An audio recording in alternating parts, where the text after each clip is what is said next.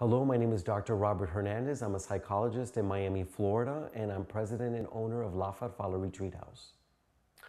Over-the-counter sleep aids, such as antihistamines. A lot of my patients do take these, or Tylenol PM, for example, or any types of those medications. That doesn't mean that they're 100% safe to use just because they're over the counter.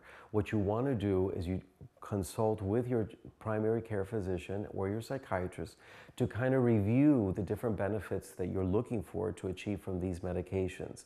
You need to follow the directions on the label and to a T, and you also want to make sure you stay away from alcoholic beverages because that can also increase the effects of taking these over-counter medications. So again, just because they're over the counter and they're not under a prescription of a medical doctor doesn't make them 100% safe.